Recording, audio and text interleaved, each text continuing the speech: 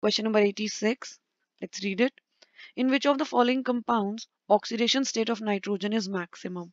So student, let's calculate the oxidation state of nitrogen in different compounds. Let's start with NF3. In case of NF3, the oxidation state is +3. In case of N2H4, the oxidation state is -2. In case of N2O5, the oxidation state is +5. Moving to last, NO2, the oxidation state is +4. We have to answer in which case the oxidation state is maximum. So maximum is in the case of N2O5. So the correct answer is option number 3. Moving to next question, which is 87.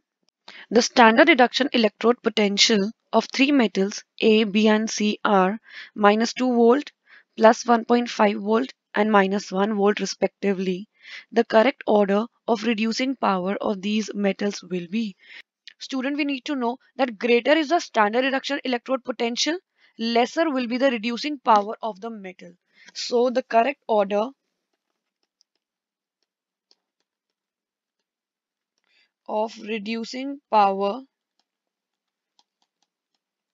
of the metal is the highest is for A, then it's for C, and the least reducing power is of metal B.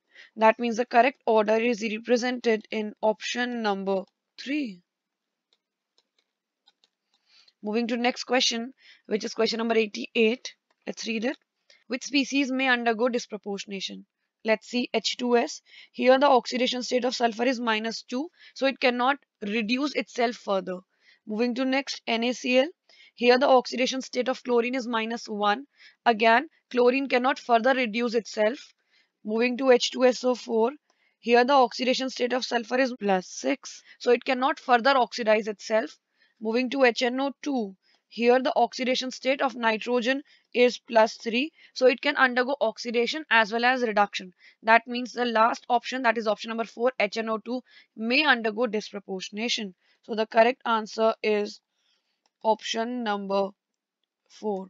Also, I'm telling you that an element at maximum or minimum oxidation state cannot show disproportionation reaction. You need to keep in mind that any element present in its maximum or minimum oxidation state cannot undergo disproportionation reaction.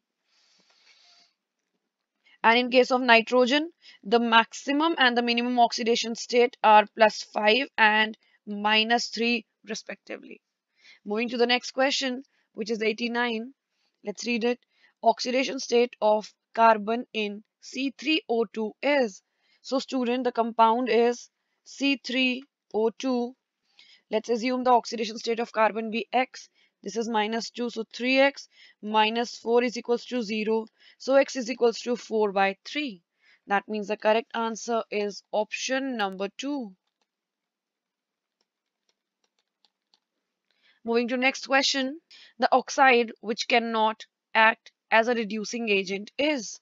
Student, here we need to know that the oxide in which the central atom is present in its highest oxidation state cannot act as a reducing agent. So very clear that in case of SO3, sulfur is present in its maximum oxidation state, that is +6.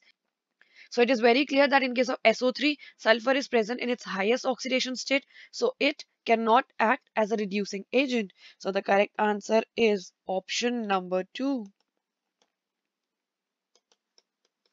Students, that was my last question. Thank you so much. I hope this quick solution is helpful for you all.